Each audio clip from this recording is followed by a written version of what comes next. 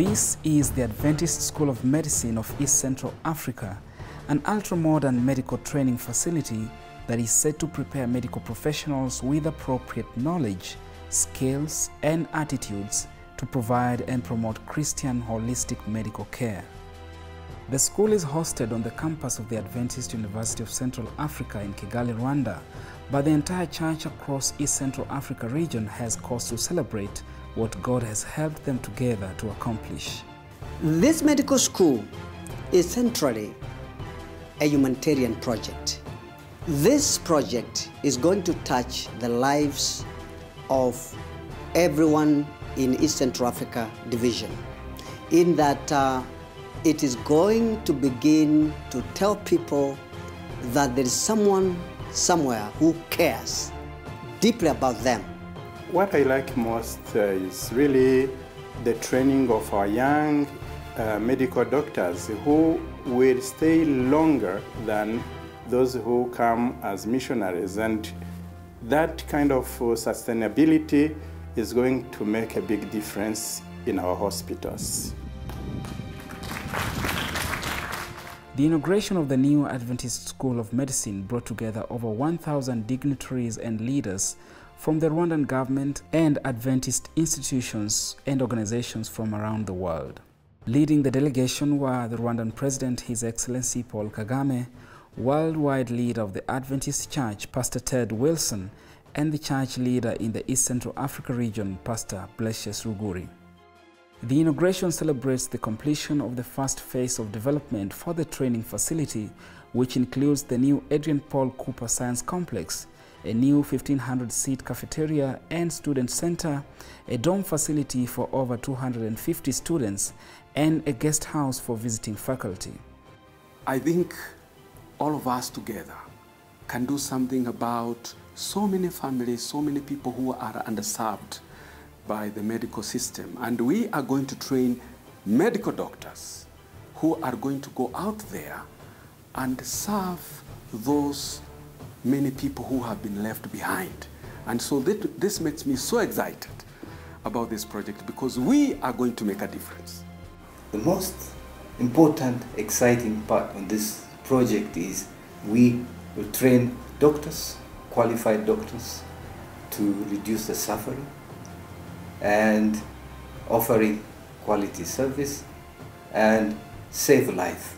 Future phases of the medical school project will include a teaching hospital, a library, dorms, a greenhouse, a new Adventist elementary and secondary school, and expanded housing for faculty, staff, and students. If we look at what's happening here today, this is just the beginning of what I believe the Lord has installed for the future. We still have a hospital that needs to come up. So we praise God for these achievements that are being done. We look forward for what God is going to do for us in the future. President Paul Kagame noted that the Adventist Church has been a valued partner of government in the provision of healthcare and education. A century of Adventist activity in Rwanda has demonstrated the positive impact of shared vision and good collaboration. By fulfilling your pledge to establish a medical school serving East and Central Africa, you have reaffirmed your commitment to a productive partnership that benefits not only Rwanda, but the entire region. President Kagame has further demonstrated his commitment to the new project by challenging the Adventist Church to immediately begin plans for a new teaching hospital. Kagame has offered not only to assist the church in finding land for such a project, but also support its funding. We will find land. We will also find money to add to what you have collected. Pastor Blesius Ruguri revealed how important the vision and encouragement of Rwandan President Paul Kagame has been in not only bringing the school to Rwanda, but in amplifying the church's vision for what such a school could mean to the region.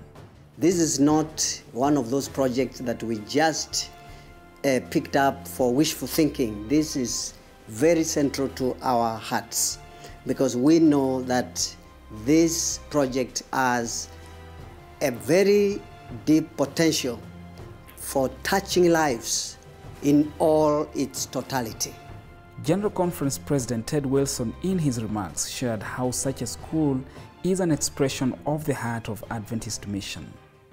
This medical school will make a difference in the lives of people as they focus on the master physician and his blended ministry of reaching people physically, mentally, socially, and spiritually. Wilson shared that the mission to restore health is an essential aspect of spiritual restoration. The school is expected to bring nearly 60 students from the East Central Africa nations each year, where they will be trained not only as world-class physicians at the new state-of-the-art medical school, but gain valuable experience in community health management by returning to their nations to invest in health projects throughout their time as students at the medical school. What inspires me most about this project of building a medical school is that education mixed with healthcare will attract many people to our Savior, and that's my desire.